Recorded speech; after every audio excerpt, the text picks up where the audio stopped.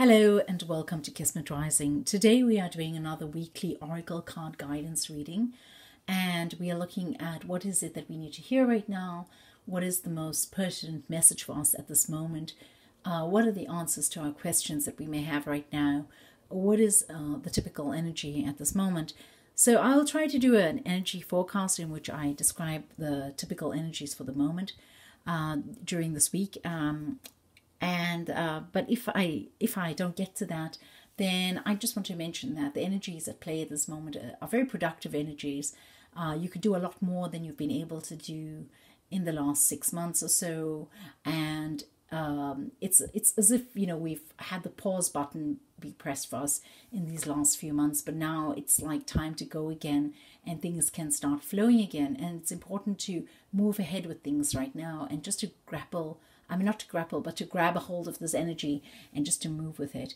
But anyway, right now, for this week's Oracle card guidance, we have the Magical Unicorns deck here by Doreen Virtue. We have another deck of cards here by Doreen Virtue. It's called Angel Answers. And this one is called the Gateway Oracle Cards by Denise Lynn. So I was inspired to use very light energy cards today, and so I was trying to find cards where the energies kind of matched each other, not anything too intense or too heavy, and let's just see what comes out of them. So once again, it's deck number 1, deck 2, and deck 3. Please go ahead, make your selection. You'll find the timestamp in the description box below, and you may go directly to your reading. Okay, so I'm going to go ahead and start with the deck number 1. And we have, for those of you who've chosen this deck here today, we have the Magical Unicorns Oracle Cards by Doreen Virtue. And we're asking, what is the message that you've come here to hear today? What is it that you need to hear at this moment? And we ask the energy of these cards to come forth and give us our message. Oops. We have something here already. I'm just going to go with that. Because recently I've just found that, well, at least now I feel that this card is coming forth in a very precise and very direct way. And so it must be the message that you've come here to hear. And the card is titled Worth Waiting For. Your patience will be rewarded. So if there is a question, if you've been asking, well, shall I wait for this person? Or shall I wait for the right job opportunity to come along? Or shall I wait for the right kind of housing to appear? Shall I wait for exactly what I'm looking for to come about? Or shall I just take what's available right now? Well, the answer to your question is, it's worth waiting for, right? So what do you desire? What do you long for? What you dream about? What is worthy of you is worth waiting for. And your patience will be rewarded. So you will actually have what you're looking for. So if you've been wondering, if you should do something, or if you should hold back on something, take this answer and apply it to your situation, because it is actually, you will be rewarded if you actually persevere at this moment. And what I'm hearing also is that you just need to take a step back at this moment and look at the bigger picture, and then see, how far you've come along your path, and how far you need to go with regard to a specific goal, whether it be family related, or whether it be related to your work or your studies, or with regard to your personal life on some level, your finances or your home, or if you've been wanting to move somewhere, if you're wanting to change your job, something to that effect. Just see how far you've come, take a look at how much you've done already. And because what I see is that you are further along, I see it like you at least like more than a third on your way along your path. And what I'm hearing is that you've done a lot of the groundwork already. So just, hang in there, persevere, don't lose sight of what it is that you desire, and stick with that. And you will actually get to where you're heading ultimately. And it will be worth it, right? It will be worth it. So even if it's a struggle right now, even if it looks really bleak right now, or if it looks as if it's not really worth it, or you have down moments, well, just hang in there, because it will, where you're headed to it's worth your wait. It's worth the struggle. It's worth the perseverance. It's worth the determination. It's worth hanging on to this thing right now. So you don't need to give up right now, or you don't need to actually walk away or turn away. If you've been losing hope or faith in your situation, don't right now. Okay. So that is your message for those of you who've chosen this first deck here, which was the Magical Unicorn by Doreen Virtue. I wish you very well in the week ahead, and I hope that whatever difficulties that you are experiencing right now is resolved pretty soon. Okay, sending you much love and many blessings for the week ahead. So for those of you who have chosen the second deck here, this is the Angel Answers by Doreen Virtue. We are asking the same question as we ask every week. What is it that we need to hear right now? What is the advice that what that would assist us right now in our journeys? Okay, so I'm going to go ahead and give it a shuffle.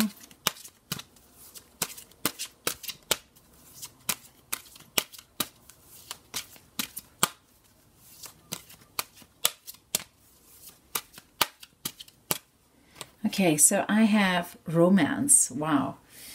Okay, that's interesting. As I was shuffling the cards, I was asking that we receive a card that makes sense, because this deck has cards such as, I don't really remember very well, but I think they have timing related cards. And so I was asking, well, send me a card that makes sense for the people who are watching this, and for my subscribers or viewers. And we have romance. And so the first feeling I got when I received this card was that this is to do with love. And this has to do with, you longing for some love, or longing for a particular love in your life. So for those of you who are actually longing for love in your lives, if you want to create love in your lives, or if you're looking for this romance, if you're seeking this romance, what I'm hearing here is that this is a romance that you need to create. You'll need to actually go out and make it happen for you. And you need to actually look on your path and see if you are blocking romance in your path. You need to see whether you are an obstacle to romance in your path. And you also need to look at whether you truly want it. And so that is the first message there, right? For others here, I'm feeling that, it's like a feeling like love is in the air right now. So I feel like romance is at its peak at this moment. I'm not sure of the astrological configurations. I don't know where Venus is placed and all of that right now.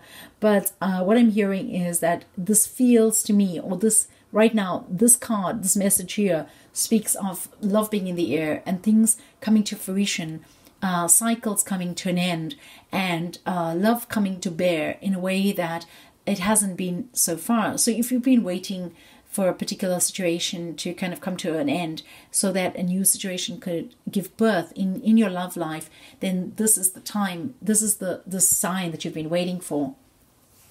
And in many of your situations, this is a sign of you coming together at this moment in a way that is pure and really in tune with love. This is something to do with two loves with an equal relationship, with equal standing, coming together and actually just merging. It feels to me like a divine kind of light coming from this love that can exist, or that does exist. And so this is what I'm hearing. I'm hearing that this is the time for love, and your love that you've been waiting for can come together at this moment. This is the time when that can actually happen. Now, if you're feeling that there are still blockages in your path, or you still can't actually get to that point where you are able to bring this love to fruition, or you can actually manifest the blockages away, you can manifest the obstacles away, and you can clear your path for this love. So this is something that is your message here. You need to allow this love to be. So that's actually a theme that runs for you, even if you don't have someone, even if you're not looking for someone. It's like allowing the romance to be, allowing the love to be, because this is a time in which the love is bubbling to the surface. and this love is being it's being shone upon you like a spotlight. And it feels like, whereas we've been in a time where love has taken the back seat, or it's not been a priority, it's been more like self-development, etc. We've come now to a time where love is in the air, and love is it's bubbling. It's like this geyser which is waiting to shoot through, and it's just like this bubbling heat. And I feel like, a lot of opportunities exist right now for those who are single, as well as for those who are with someone, or even for those who are not with someone but are longing for someone. There are a lot of opportunities right now in terms of love. So I'm just trying to hear if I feel anything right now. Okay, so one of the things I'm hearing here is that it's important to ask. Okay, so what they're saying is like, don't be shy to ask for the assistance that you need right now. So don't be shy to actually say, well, okay, I want love in my life, or I'd like love in my life, or I'd like more romance in my life, or I'd like a feeling of love in my life, and I don't need someone in my life to share my life with. Or I don't, even if I'm with someone, it's not like I need that person right now, but what I need is this love, and please show me how I can manifest this in my life, or show me how I can actualize it in my life right now. And so what they're saying is, don't be afraid to ask these questions. Don't be afraid to ask for the help that you need right now, because actually what you're doing when you're asking for that assistance, it's not like some angelic being is going to be standing there and taking your order and and manufacturing it for you and delivering it to you. What you're doing at that moment is you're aligning yourself and opening yourself up for an opportunity where love can enter, and you're doing so. You're readying yourself for it. You're making yourself available for it, and you are saying, you're giving the signal out to the universe that you're actually ready for this, so you actually can attract something that you might not be able to attract otherwise into your life. Okay, so that is your message for those of you who've chosen this deck here, the Angel Answers by Doreen Virtue. And I wish you all much love and much romance in your lives in the weeks ahead. Okay, sending you many blessings from Kismet Rising. And so for those of you who've chosen the third deck right here, the question we're asking today is, what is it that we need to hear? And what is our message for this week? What is waiting to come through to us right now?